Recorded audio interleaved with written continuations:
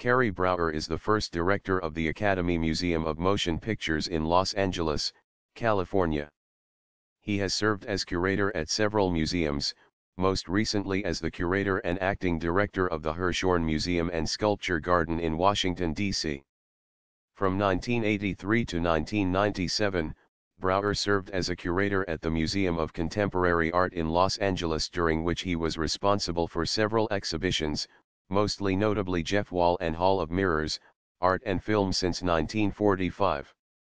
The latter exhibit featured works by Martin Scorsese and Stanley Kubrick among others.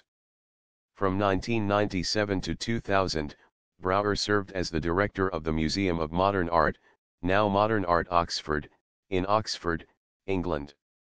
His most notable work at Oxford was on Alfred Hitchcock, and he later, 2001, wrote the book Notorious, Alfred Hitchcock and Contemporary Art. During that time, he served as chief curator, director of arts and programs, deputy director and acting director.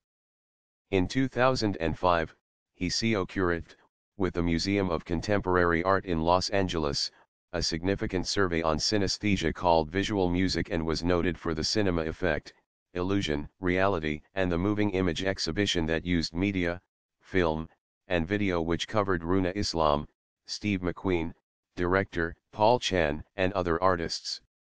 Among other unusual techniques was his use of a 360-degree video projection for the exterior of the iconic cylindrical Hirshhorn to display Song 1 by the artist Doug Aitken.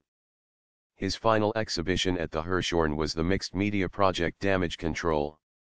His last promotion at the Hirshhorn occurred in 2007, when Brougher was named acting director after Olga Viso stepped down.